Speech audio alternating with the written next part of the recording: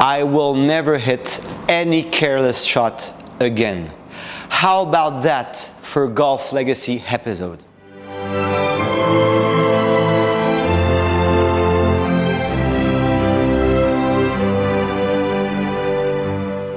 Hi guys, I'm Edouard Montaz, the European Director of Wisdom in Golf, back again for this show that I love so much. Thank you so much for all the comments you give me and all the support you give me. It's really important. I'm here in Paris, France, in the center of Paris, and I'm so happy to share my love of golf with you guys and to help you improve in your quest of effortless, powerful, target-bound action golf. So today is an amazing episode on Byron Nelson, who was also the opponent, but a friend of Ben Hogan, okay? And Byron Nelson is an inspiration because of this sentence: I will never hit any careless shot again. And back in 1945, he has a switch in his mind when he won 11 tournaments in a row, and 18 tournaments, and only this year. It's enormous, and no one yet broke this record. Maybe Tiger one day, but we have to fight for this, but it's going to be a tough record to beat. And this sentence, he told this sentence because he was driving the ball so well at this time that he was sometimes getting bored on the golf course. And when he was getting bored, he was not focused anymore. So what he meant for us in Wisdom in Golf and what we understand of the sentence, careless shot means that you're blacking out. You don't stay with your target. So when you're not careless, you are staying with your task and staying with your shot. And for me, in the mental process and the mental game of golf, that is the most extraordinary way to think your way on the golf course. So let me give you an example of a blackout you can have, and we all had this one, because when we used to ask to Sean this question all the time, and he always answered the same. What is the biggest mistake amateur golfers make? And sometimes good players also. And Sean always says, they're trying to hit the ball. And you see, when he said this on the podcast or on the interview he has, people you have a silence after this sentence because they don't understand. Trying to hit the ball, I don't understand. Yes, people try to hit the ball instead of swinging to a target with the ball in the way.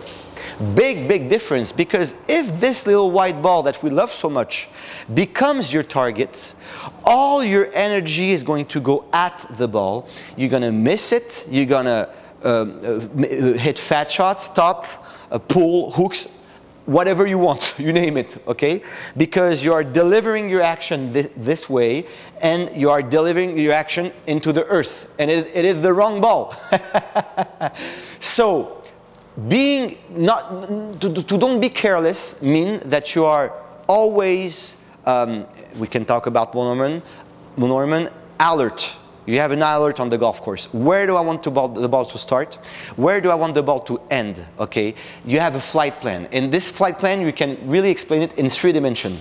Start of the ball, apex of the ball, the height, and end of the ball. And if you want to go further, if for example, you have a 7-iron, you have a flag at 150 yards, for example. It depends where you hit the 7-iron.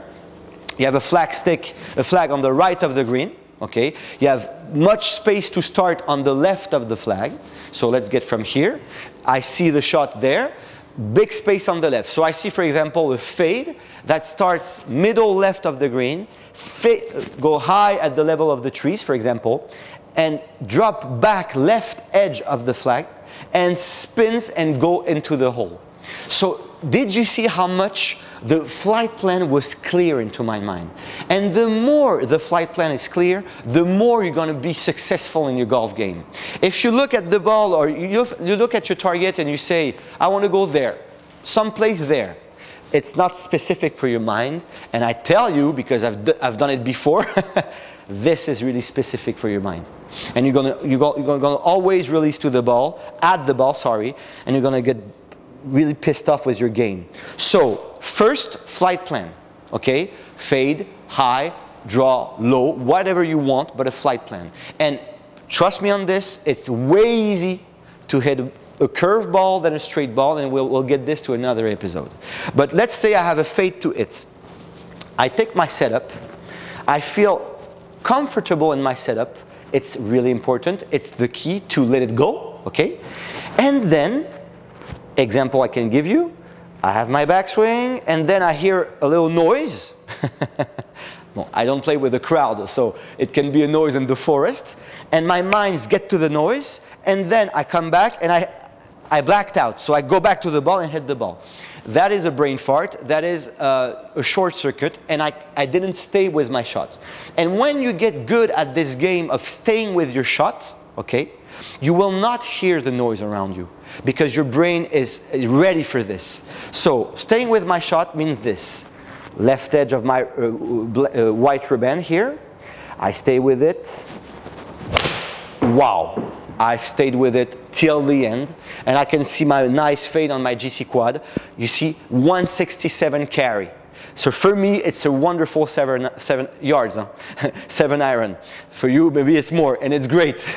Okay? So for this example, did I stay with my shot? The answer is yes. And that's my only chance on a golf course.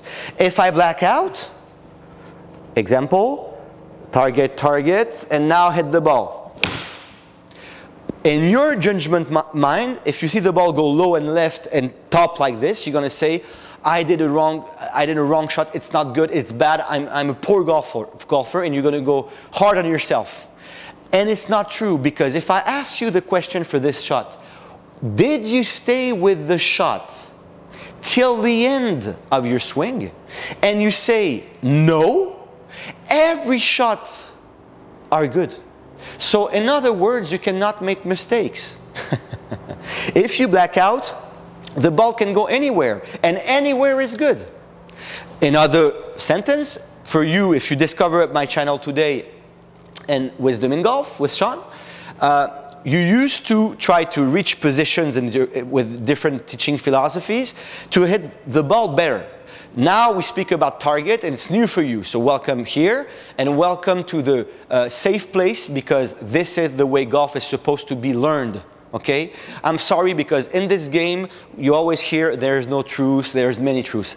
I don't bear with this, because this brain here is designed to react to his environment and to tasks. That's it. All the neurological doctors will agree with this. We're not designed. We're not Pinocchio. Okay, we don't have strings that place us. We are already Pinocchio without the strings, and that's great.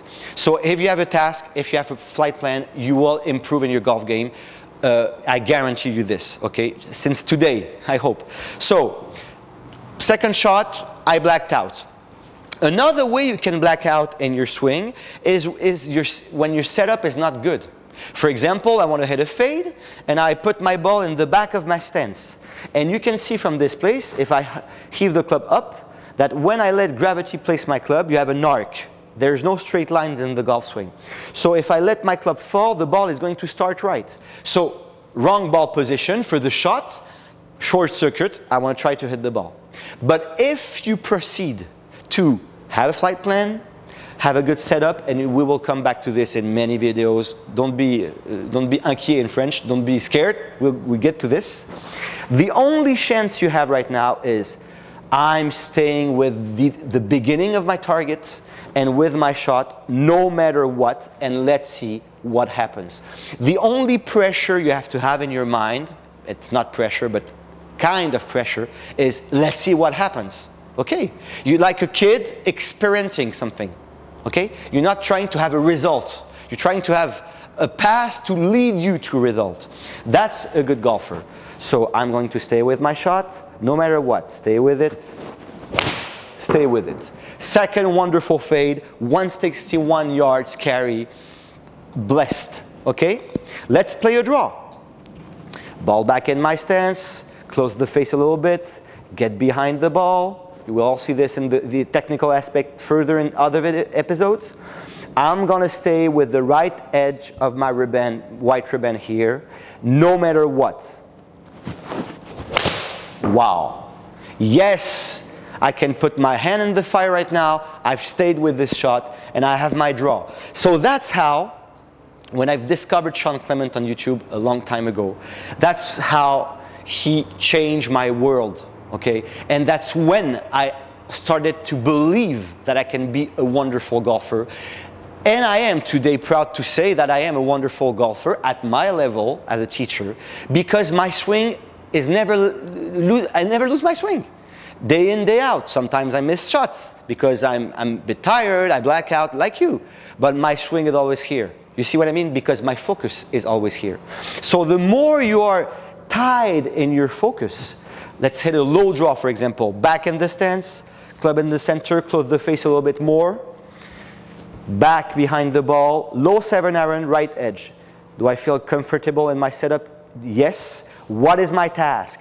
Staying with my shot no matter what. I'm not careless today. Let's go for Byron. Low draw, let's see in the GC quad. A little bit left, but what a compression, what a contact. 157 carry. Let's hit a high, big high fade. Still with this club. I see the ball start left edge, high in this place in the net. Watch. Here, for example, normal 7-iron will be here. This is a high one. I'm going to try to reach this. Let's look at the shot. High cut. I see the apex coming down to the black line. Let's go. Ball further in my stance.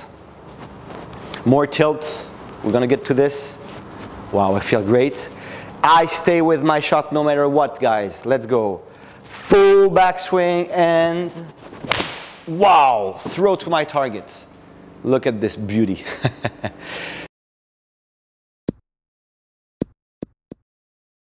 So, Mr. Byron Nelson, wherever you are, I thank you so much for this wonderful, wonderful quote. And for all the players in history after you who followed this quote, wonderful, because for us as golf lovers, when we see guys on the golf course who are performing in this zone, where the only matter they have, the only thought in their mind is to get to the target no matter what and stay with it, it's so much fun to watch. And when we do it for us, it's so much pleasure to do it for us and to play golf this way. And I finish every episode with the same sentence. We have seen the golf legacy of Mr. Byron Nelson. What is your golf legacy, guys? See you soon. Bye-bye.